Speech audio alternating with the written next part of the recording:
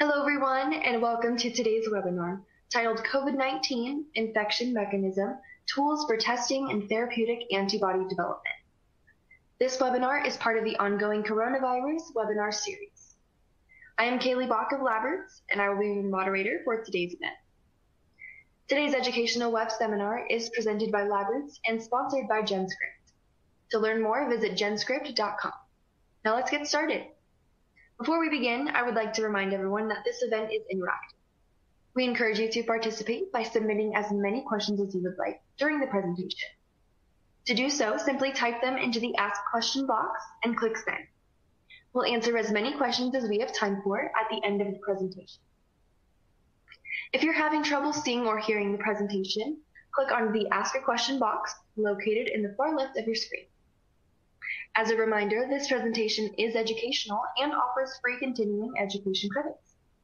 Click on the Continuing Education Credits tab located in the top right corner of the presentation window and follow the process to obtain your credits. I now present today's speakers, Dr. Sean Taylor and Dr. Manzu Kang. Dr. Taylor holds a PhD and an MBA from McGill University and has spent the past 10 years publishing articles, providing seminars, workshops, and training videos to help the global scientific community achieve excellent data from Western blotting, qPCR, and digital PCR experiments. He has managed teams of field application scientists in Canada for over a decade who have helped thousands of scientists achieve their research goals. In his current role as North American FAS Manager for GenScript, he leads a dedicated team to continue the tradition of providing pertinent and timely information to help the scientific community overcome research hurdles to accelerate the production of high-quality, publishable data cost-effectively.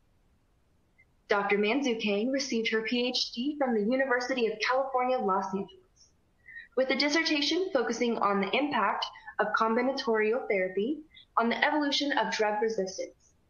Dr. Kang is a senior scientist of antibody research group at GenScript ProBio. She is in charge of the single B-cell screening platform for antibody drug discovery. For a complete biography on our speakers, please visit the biography tab at the top of your screen. Dr. Taylor, Dr. Kang, welcome. You may now begin your presentation. America. This video will cover a short tutorial to explain the mechanism, infection rate, and tools for monitoring the novel coronavirus 2019.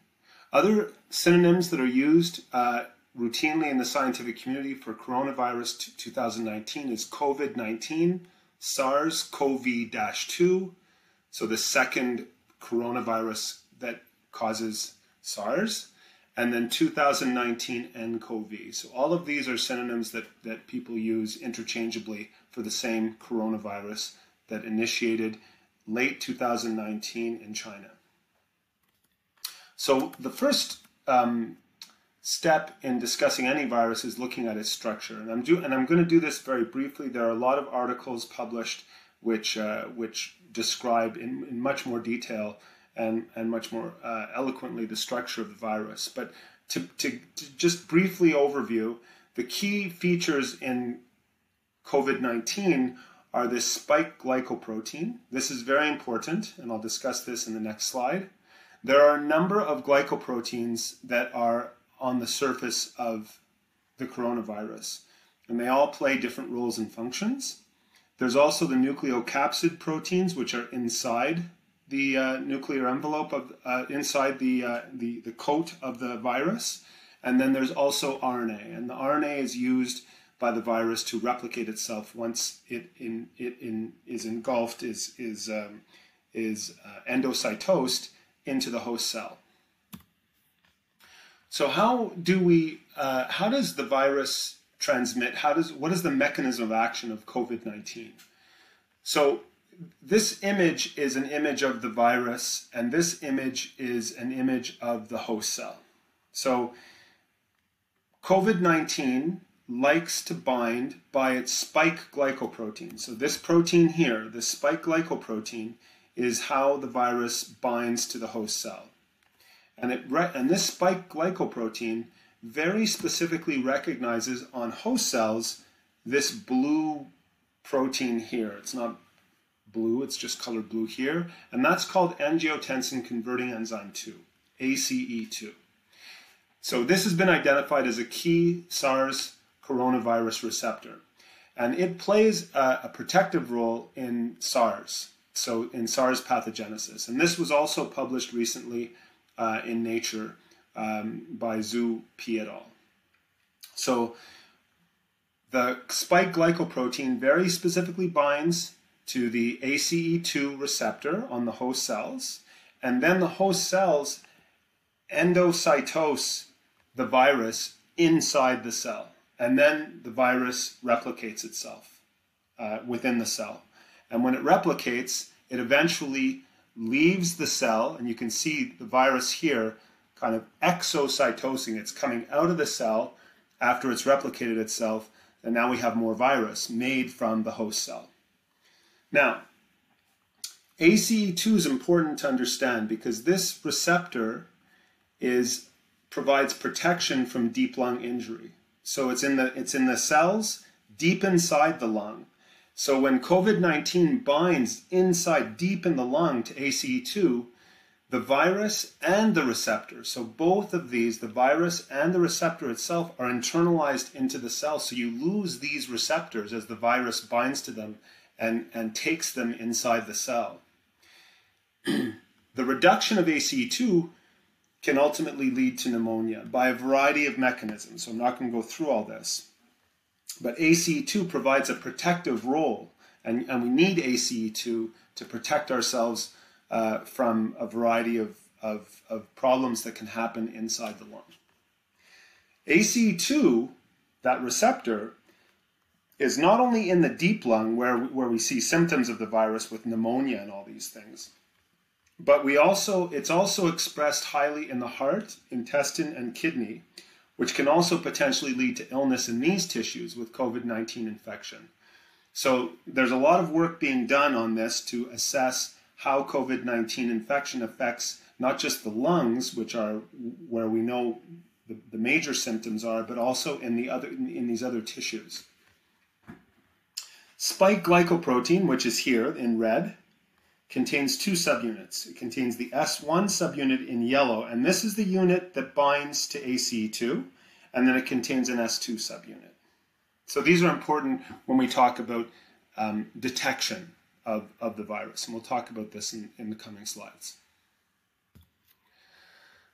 Okay, so now let's talk about transmission rate and the requirement to monitor the disease. So with viruses, we always use a term called the R0, okay? And we've seen this in movies, Pandemic and other movies. So the R0 is the transmission, effectively the transmission rate. And for COVID-19, a recent study was performed in China, published in the Lancet journal by Kurshasky et al. And they determined that without social distancing, so with just the virus running rampant through China, through Wuhan, that the R0 was approximately 2. So this is without any social distancing, any laws in place to prevent people from interacting with each other. So with an R0 of 2, what that means is that a single individual can infect 2 individuals. So imagine one individual infects 2, and then those 2 individuals affect 2 more people, and so on and so forth. So you end up with this exponential increase, this doubling of infected people each time the new infected people interact with other individuals. And the rate of infection is approximately 6 days. So every 6 days, there's a doubling of the amount of people that are infected if there are no rules or laws in place to prevent people from interacting with each other. So the interpretation, therefore, would be that without social distancing, without any rules in place, one person can infect 2 people over a 6-day period, and the following 6 days, those people each infect 2 more people for a total of 4 people. And within 2 months, that single person that started off the infection will lead to 1,000 people being infected. So that's pretty serious, because that causes a large, dramatic increase in the amount of infection in the society. What they also did, though, Kershaw et al., because then China implemented social distancing, right? They closed Wuhan borders, they made people stay in their homes, and they determined that the R naught with social distancing was 1. So this means that with social distancing, one person only affects one other person over 6 days. So within the same 2-month period, there isn't this exponential increase of infection. There will only be a few people infected over a 2-month period. And effectively, the virus can just be alleviated, can be rectified by social distancing. So that's what this study showed. So this underlines the requirement to monitor the number of global cases, because we need to be able to assess the effect of social distancing on this R naught number. Because if the R naught is 1 or lower, then we're effectively eradicating the virus. We're effectively keeping the virus under control in society. But as soon as the R naught is above 1, then we can have this exponential increase of the virus, and infection can run rampant through society and affect our healthcare systems and our economy and everything. Okay, so diagnostics. What do we have? There are a variety of diagnostics out there. There are disease diagnostics, and then there are virus detection methodologies. So for disease diagnostics, these can be as simple as routine blood tests for increased liver enzymes, muscle enzymes, myoglobin, so a variety of markers that are in the blood that would denote infection. There are also chest imaging, so you can look at multiple patchy shadows, interstitial changes. So this is all lung effects. So you can see pathology in the lungs from viral infection. Now, of course, these blood tests and chest imaging are quite expensive because it requires going to a hospital, nurses, doctors, equipment, all required to be able to examine you. There are other ways to look at. These are more molecular methods. So nucleic acid detection, and this is one that's used a lot and was used a lot for coronavirus. So the first step in the process of nucleic acid detection is determining the nucleic acid sequence of the virus itself, and that was already done in China. So they determined the sequence, and by knowing the sequence of the RNA inside the virus, then they can develop kits to detect the RNA by a technology called real-time PCR or isothermal PCR. So these are methods that are very quick and easy. They require taking a blood sample from the patient or sputum or variety of fluids that are secreted from patients, and then they can detect whether the viral RNA is in their secreted fluids, and that would indicate infection. And it's a very sensitive test. This permits you to detect infection very early. There are serology detection methodologies as well, and this is related to when our own immune system starts to battle the virus. So when our immune system battles the virus, we generate antibodies against the virus itself. And those antibodies then start to circulate in the blood. And those antibodies can be detected in a variety of means. One of them is called ELISA. And those kits can be made and then used to detect circulating antibodies that we've generated. The advantage of serology detection is that you can detect the antibodies even after the virus has been eradicated by the immune system. So you'll know if a person has already been infected. With nucleic acid detection, once the virus has been eradicated, there will be no more nucleic acids, no more RNA from the virus in the secreted fluids, and you won't know if the person's been infected. So, timing for molecular tests are important, therefore.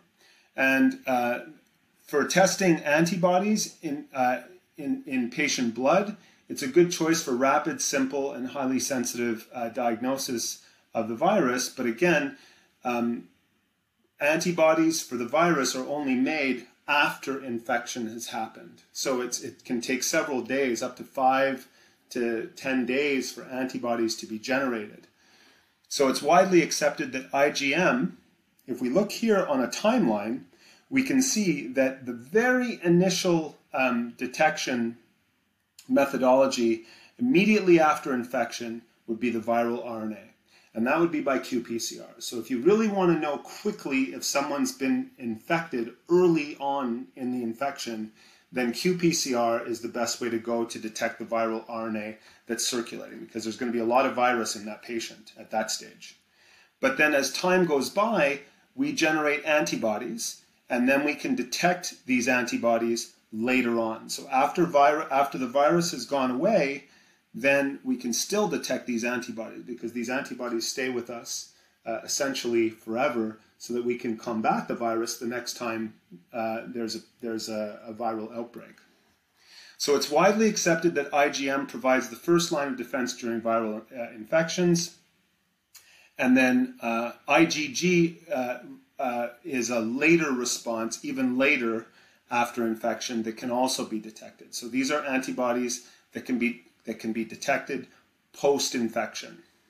Nucleic acid detection for SARS-CoV only gives a positive result when the virus is still present, as I mentioned, and is also dependent on sampling the appropriate tissues or fluids. Remember, this is a deep lung infection, so it's important to swab way back in the throat to assure that the shedding of the virus has come out of the deep lung to the back of the throat. It may not be in the saliva early on in the infection, and it may not be in other body fluids. So if the sampling is not done properly, then you can easily get some false negative results with nucleic acid detection and qPCR. Antibody tests can confirm the infection, so they can be used as a complementary test in case the sampling wasn't done properly, or in case there's false negatives. The antibody tests can confirm infection and would give a positive result even if a PCR test of a suspected case is negative. So I'm not going to go through this slide in great detail. This is just to show that the virus was sequenced, and there are a variety of targets in the virus, genes, that have been used to make kits for qPCR to detect the virus. So ORF1ab, E, and N, these are all regions of the viral genome that are being used to detect the virus by nucleic acid detection. So GenScript has come up with a few kits to do this.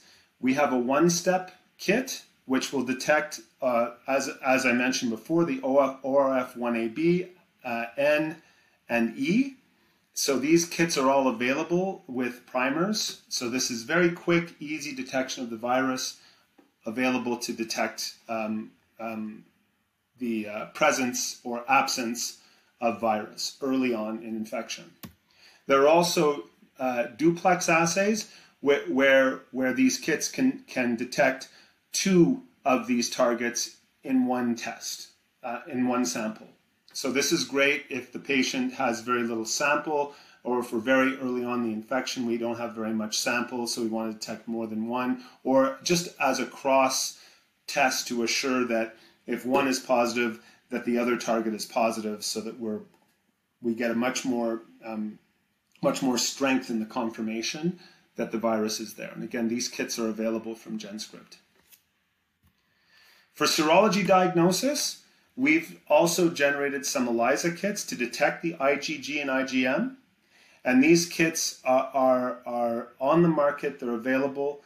They're all here for looking at IgG and IgM analysis from patient blood samples. So the antibodies are circulating in the blood. It's a simple blood test. And then you can detect either a weak positive or strong positive, dependent on the point at which the infection occurred. So this is a good way to cross-reference testing with qPCR. So why should we use serology tests as well as qPCR? Because qPCR sounds so great because you can detect it early. Well, the reason why you want to use serology tests as well is because we want to trace the overall infection within the population from those who have recovered. Remember, qPCR will not detect the virus if it's not in the bloodstream, and for recovered patients, there will be no virus left. But the antibodies against the virus will be there. So serology tests are important so that we can understand how many people have actually been infected. So they can be used to also confirm infections. If the qPCR test has been done, then a serology test can be used to also help confirm that that patient is in fact positive. And it's good as an accurate and simple point of care test, because qPCR requires several steps and kits and equipment. Serology tests are much more simple. They're easier to run. So in this case, we had several patients that were tested, and all we're showing here is data from a standard curve. So this is recombinant S1 protein that was diluted, just to show how sensitive the kit can go, how much dilution you can use before you're not able to get a good signal from the ELISA test. And with actual patient samples from plasma, we recommend to not go below a 1 in 1,000 dilution of the plasma samples to get a good signal for the IgG and IgM tests. 1 in 100 is actually even better, but you could go as low as 1 in 1,000 and still get a signal that is above the healthy controls. So these are the healthy control signals. So the entire spectrum of proteins and assays for COVID-19 are assembled on the GenScript website.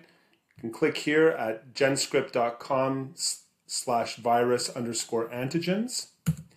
And here we've assembled the full list of available proteins and assays, the N protein, all of the S proteins, and some fusion proteins, all available or very, very soon to be available, as well as the ACE2 receptor protein, antibodies, and the 2 ELISA detection kits, which are currently available. So if you want to quickly detect, the ELISA kits are available, and for assembling assays, all the proteins are available on the website.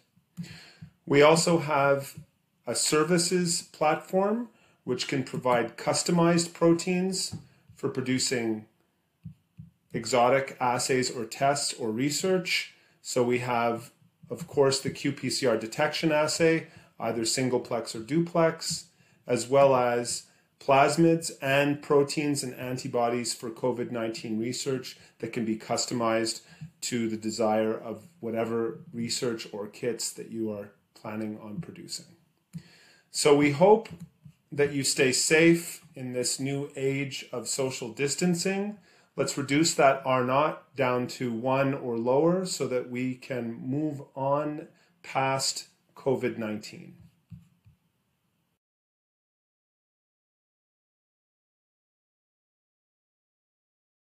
Hi everyone, thank you so much for joining us today at the LabRoots webinar series. My name is Manju Kong. I'm a senior scientist at the Antibody Drug Discovery Department at GenScript ProBio. Today I'm going to talk to you about the accelerated COVID-19 antibody discovery with ProSpeed single B-cell technology.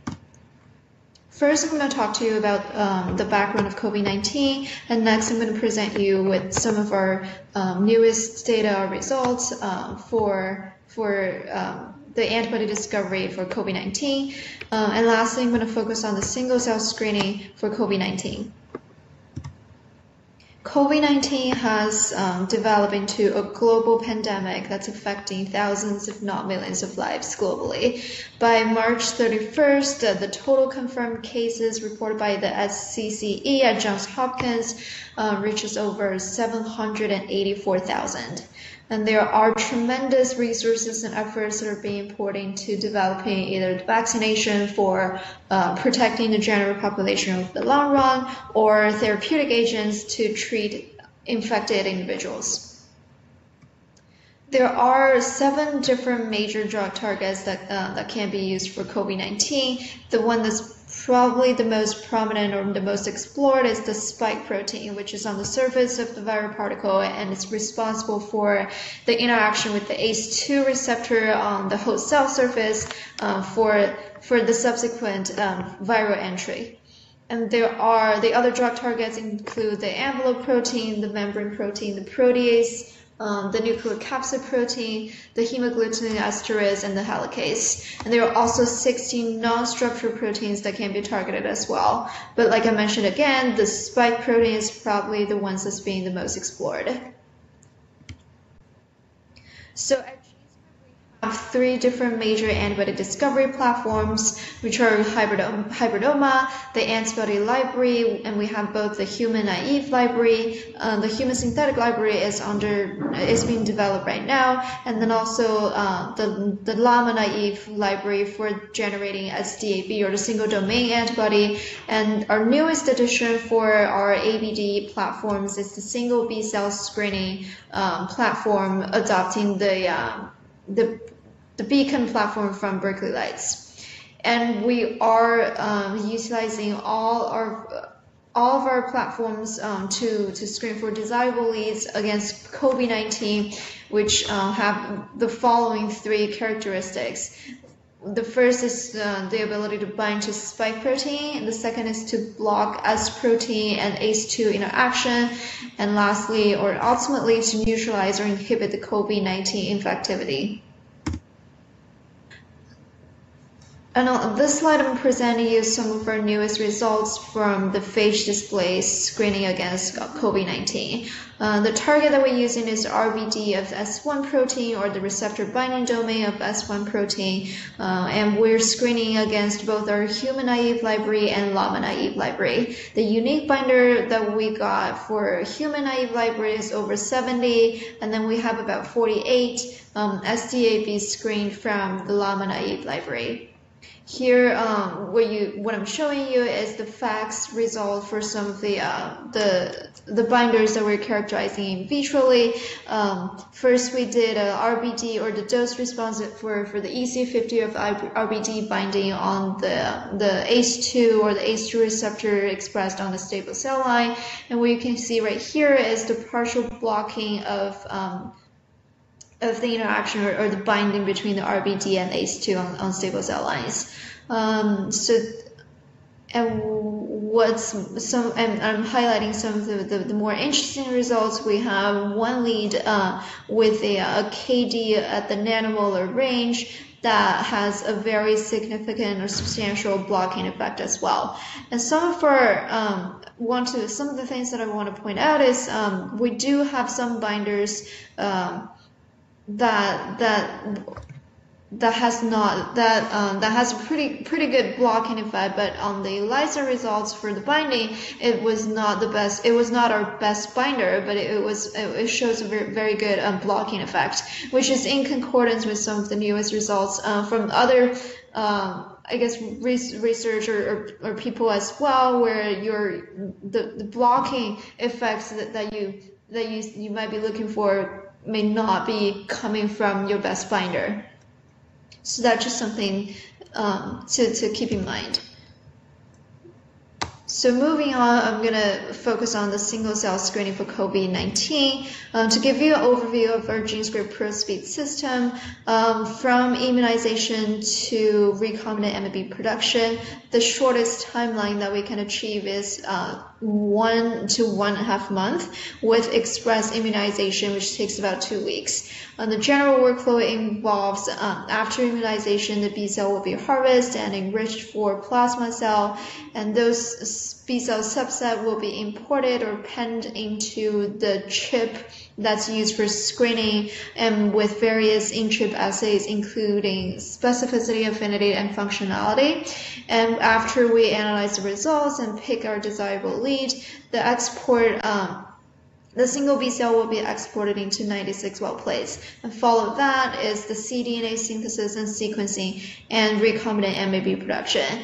And what I want to point out right here is from B cell harvest to exporting the single B cell that you picked out, this process can be finished within less than a day. And immediately you can see how valuable this platform can be for developing antibody leads that are extremely time sensitive.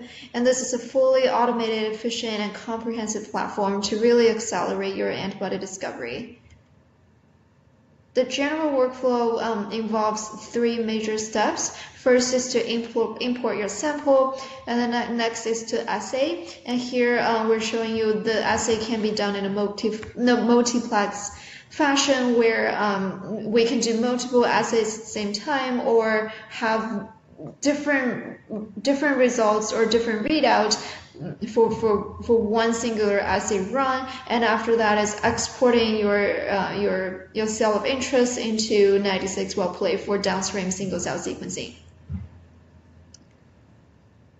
So here I'm going to show you a little video of how exactly each process takes place. So the penning is where the OEP or the optoelectrode positioning system, where you can see as the little cages that's identifying and directing single cells into the nanopen, or the little room, or I guess the segregation that can be achieved at the single cell level. So each cell can be directed in a single pen for a single cell isolation.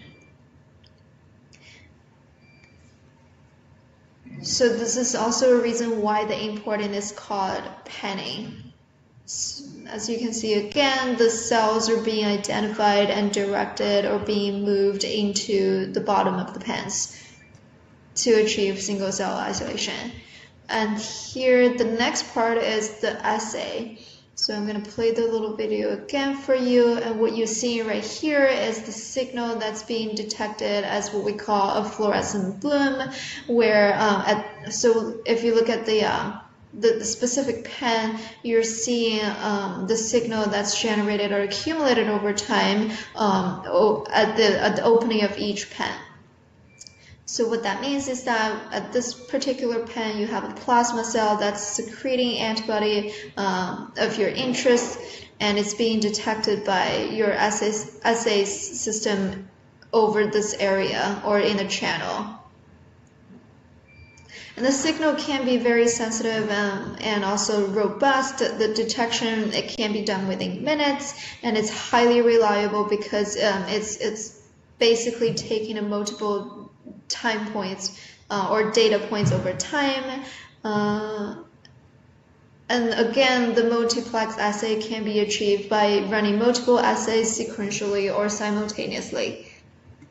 And lastly is exporting your self-interest for downstream sequencing. Oops, sorry. So what you can see right here is you have the OEP or the optoelectrode positioning system exporting or directing the cells out of the pen. So what you're seeing right here is the movement of the little plasma cell being directed out of the pen into the channel, where it's going to be flushed into a single a single well in a 96 well plate. And the plate can be stored at -80 before sequencing. So after introducing you to the general workflow of how the system works for our single B cell screening platform, you might have some idea of why is the single B cell screening faster and even more robust with just one cell. So just to break it down for you and have a little comparison with the hybridoma system, or what you would do for ELISA screening. So the media volume per pen, or the nano pen on the chip for the screening for single B cell is 1 nanoliter. And if you have a total cell number as being 1 cell, the concentration for your screening system is 1 cell per 1 nanoliter. But your effective concentration, and here what I did is just to convert the unit, or the unit for my media volume, to 1 mil. to get my effective concentration, which is equal to 10 to the 6 cells per mil. And if you compare that to hybridoma, where immediate volume is 100 microliter, and the total cell you need to examine, or you need to wait for to grow up is about 10 to the 4 cells per well, then your concentration for that system is 10 to the 4 cells per 100 microliter, which equals to 10 to the 5 cells per mil. And you can see right here, there's actually a 10-fold increase in the single B cell screening system compared to the hybridoma system, which means you have increased robustness and also sensitivity, which is also time. It saves you time for getting an assay readout, because first of all, you don't have to wait for the cells to grow up to a certain density to allow you to detect your results. And this means that the single B cell screening can be detected, or the assay you can generate the result within minutes, while hybridoma or ELISA, you have to wait for days to get your results.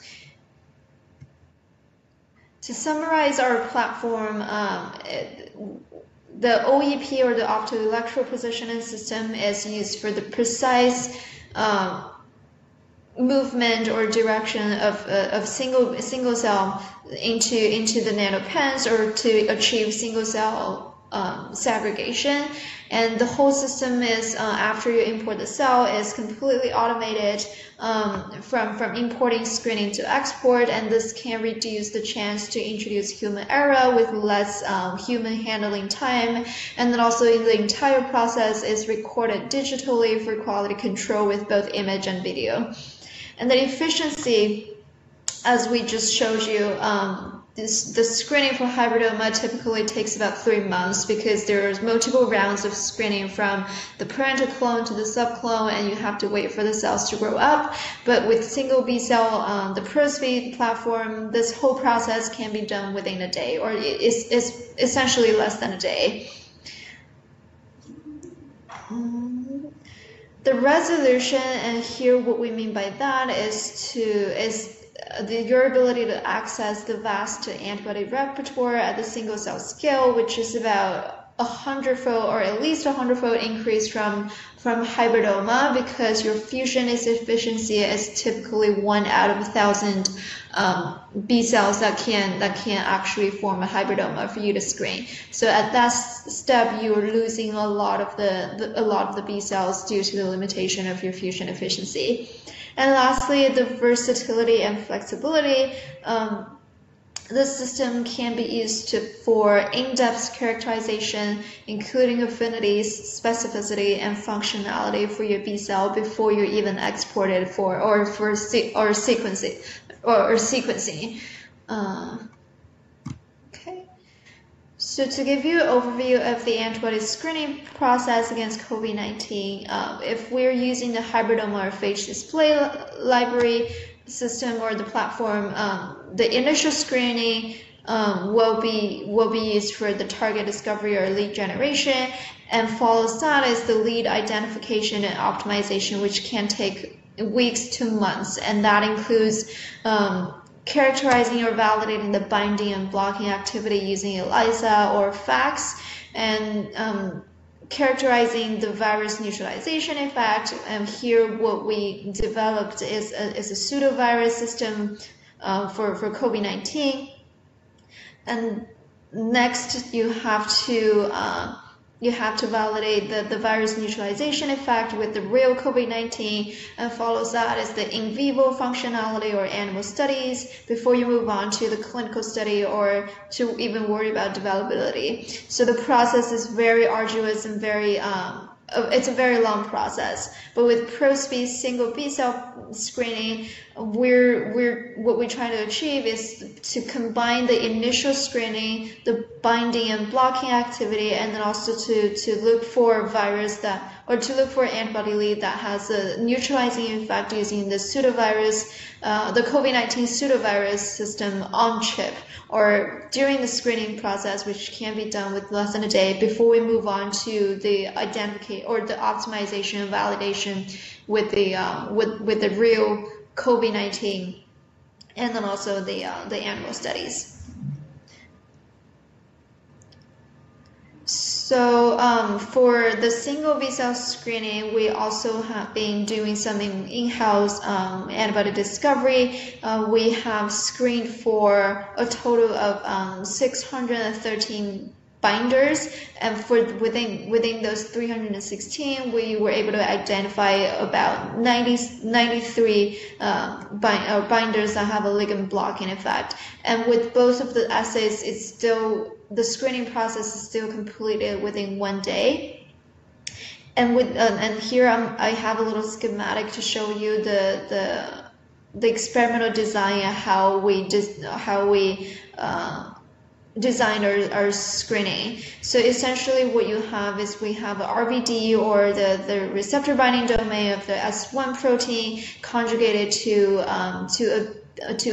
a bead, and the bead is used to capture the secreted antibody. So if you have a secreted antibody that's specific to RBD protein or the RBD S1 protein, it will be captured by the RBD bead, and then you add a fluorescent secondary antibody for the detection of the correct specificity.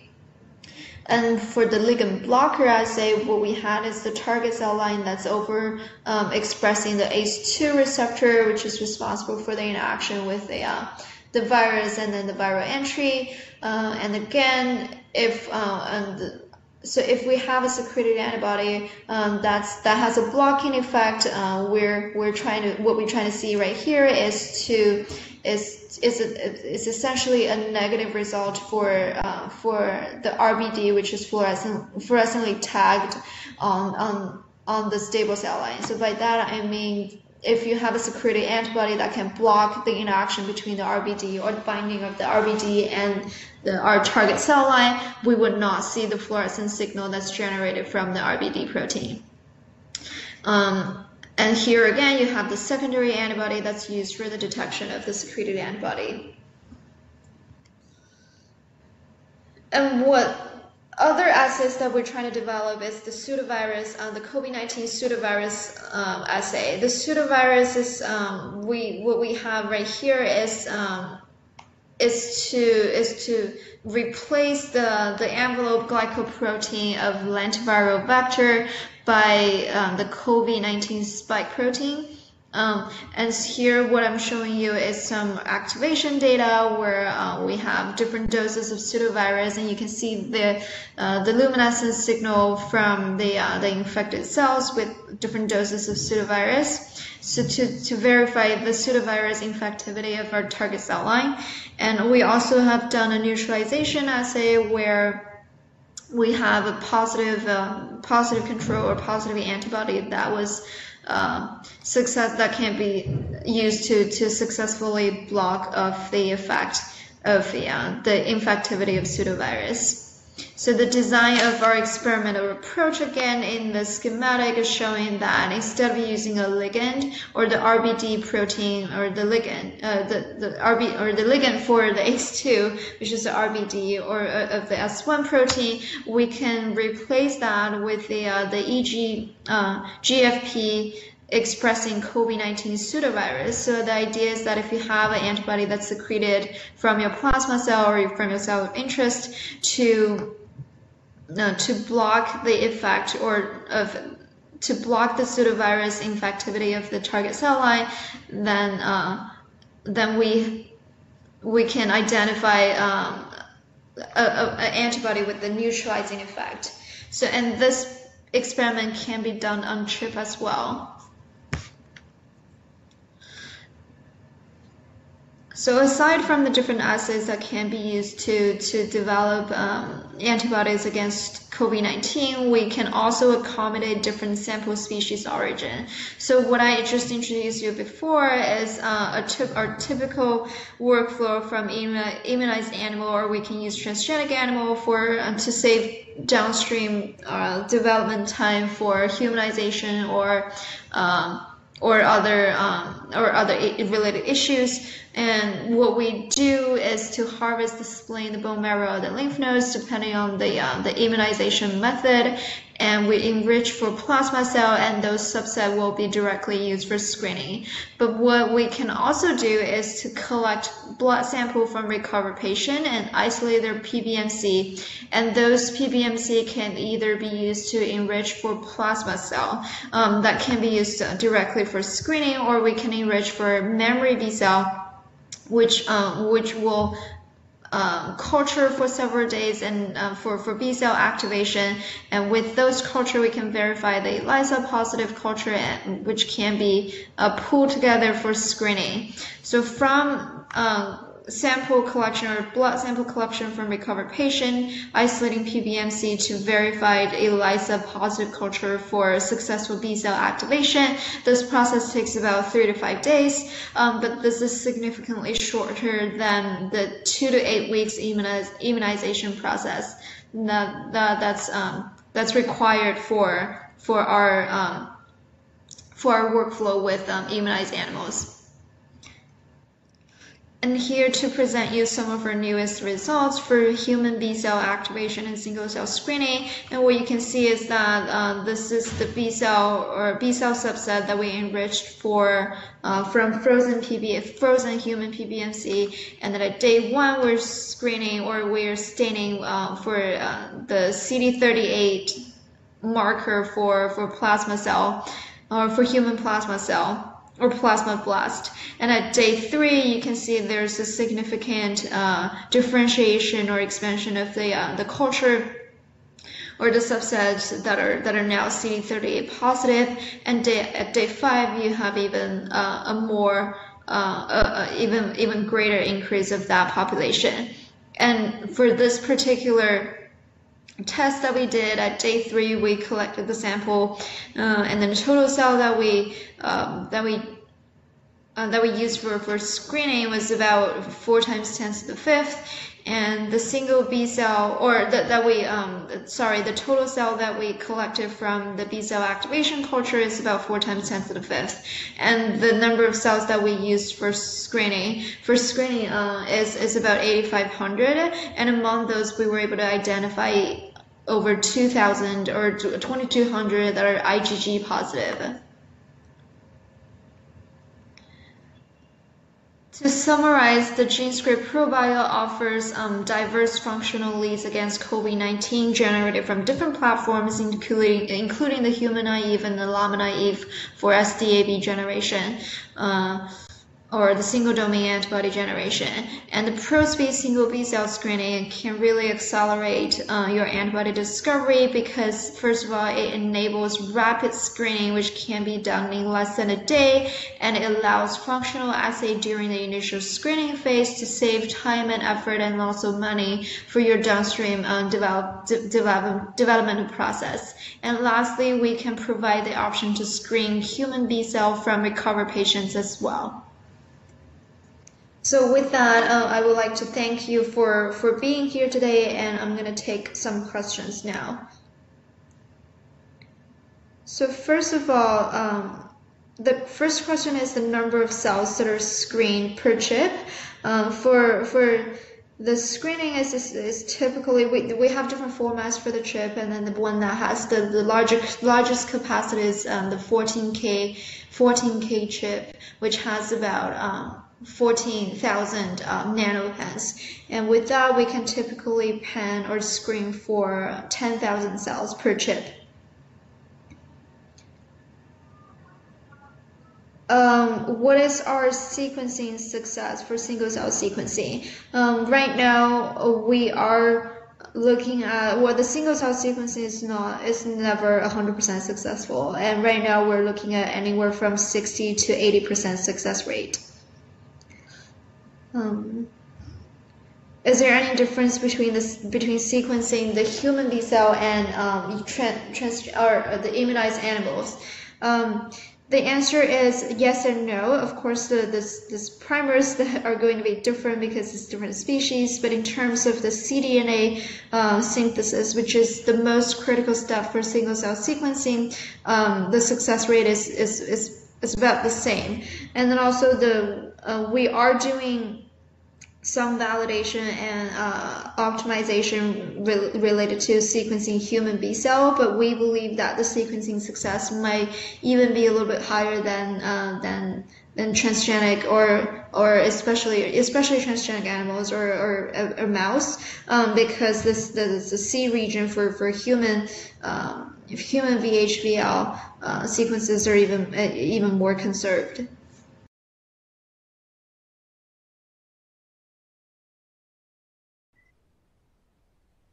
Thank you, Dr. Sean Taylor and Dr. Manzu Kang, for your informative presentation. As a reminder, our speakers will follow up with any questions you have submitted via email following this webinar. We would also like to thank LabRoots and our sponsor, GenScript, for underwriting today's educational webcast. Before we go, I'd like to thank the audience for joining us today and for their interesting questions. Questions we did not have time for today and those submitted during the on-demand period will be addressed by the speaker via the contact information you provided at the time of registration. This webcast can be viewed on demand through the end of this year, 2020. LabRoots will alert you via email when it's available for replay. We encourage you to share that email with your colleagues who may have missed today's live event. Until next time, goodbye.